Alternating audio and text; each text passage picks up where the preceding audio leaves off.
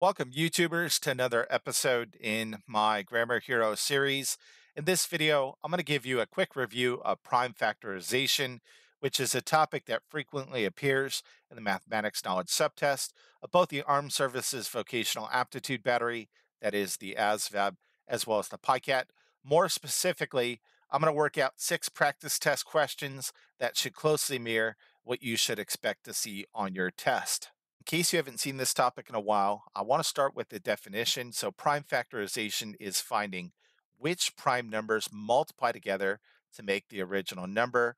And in order to do this, you use what's called a factor tree. And I also want to point out that there are 8 prime numbers under 20, notably 2, 3, 5, 7, 11, 13, 17, and 19. So, in order to do prime factorization, we're going to use the prime numbers under 20 as well as a factor tree. And as you'll see in a minute, that's really all there is to it. So as I do in all my videos, we're going to start with some very easy practice test questions.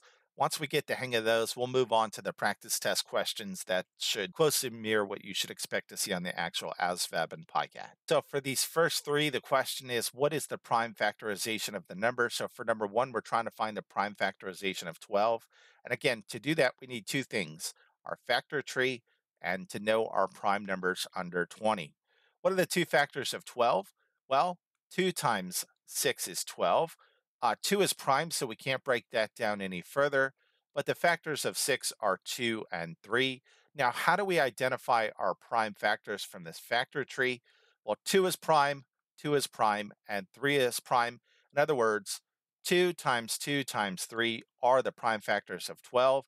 If you multiply those together, you get 2 times 2 is 4, times 3 is 12. So the prime factorization of 12 is 2 times 2 times 3. Now, let's say some of you did this one the other way. You said the two factors of 12 are 3 and 4. Again, 3 is prime, so we can't break it down any further. And what about 4? 4 has two factors, notably 2 and 2. 2 and 2 are prime. So what are the prime factors in this factor tree? 3, 2, and 2. And all we have to do is multiply those together. Again, that's 2 times 2 times 3. So the prime factorization of 12 when we use 3 and 4, as you can see, is the same exact thing. All right, let's do one that's a little bit more challenging. So we're trying to find the prime factorization of 42. Many of you would say that 42 is 7 times 6. Again, 7 is prime, so we can't break this down any further. And 6 has two factors, notably 2 and 3. How do we identify the prime factors from this factor tree? Again, that's 7, 2, and 3. And therefore, we know the prime factorization of 42 is 2 times 3 times 7. So that is our answer for that one. And again, if you multiply these together, 2 times 3 is 6. 7 times 6 is 42. You get 42. Let's find the prime factorization of 60 now. And I'm going to start by saying 5 times 12 is 60. 5 is prime, so I can't break that down any further. 12 can be broken down into 3 times 4, and 4 can be broken down into 2 times 2. Here are our prime numbers in our factor tree. So the prime factorization of 60 is 2 times 2 times 3 times 5. If you multiply that all out, you'll get 60. Now, let's say you did this one differently than this. Let's say you broke down 60 into 4 times 15. Well, again, the process is the same. 4 is not prime, so we could break it down into 2 times 2. 15 isn't prime. It can be broken down into 3 times 5. So what are the prime factors in our factoring tree? It's 2, 2, 3, and 5. So the prime factorization, when we break down 60 this way, is the same. It's 2 times 2 times 3 times 5. All right, so now let's move on to some practice test questions that should more closely mirror what you should expect to see on the actual ASVAB and PiCAT. This first question says, how many distinct prime factors are there in 120? So the first thing we have to do to answer this one is find the prime factorization of 120. I'm going to break this down into 2 times 60. Again, 2 times 60 is 120. 2 is prime, so we can't break it down.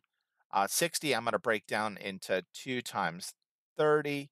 30, I'm going to break down into 2 times 15. And then 15, I'm going to break down into 3 times 5.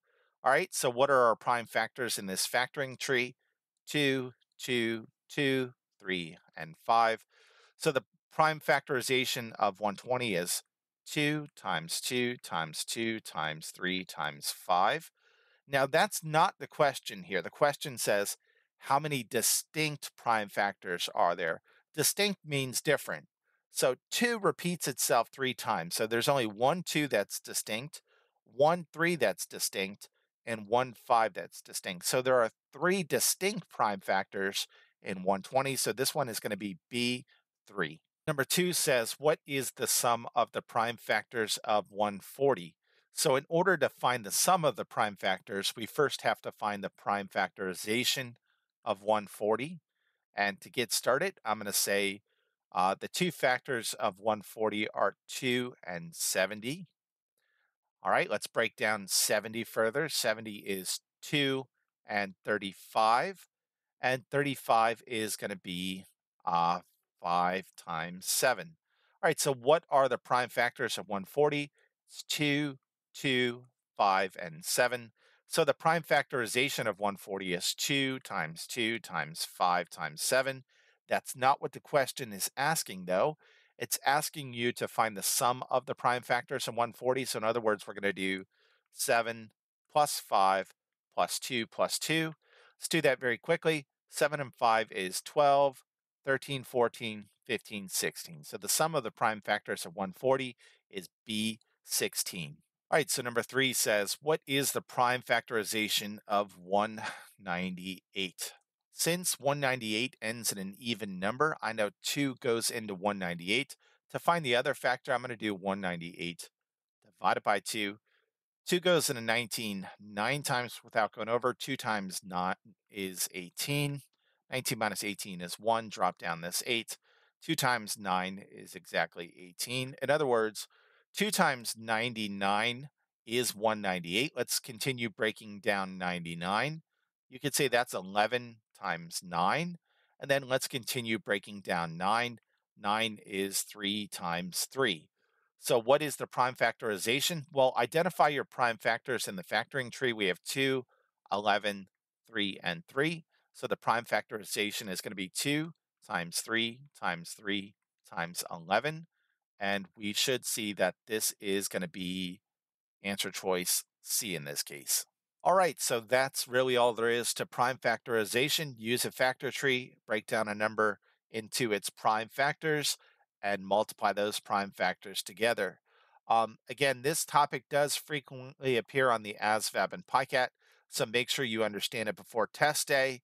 And on that note, I'm going to go ahead and cut you loose.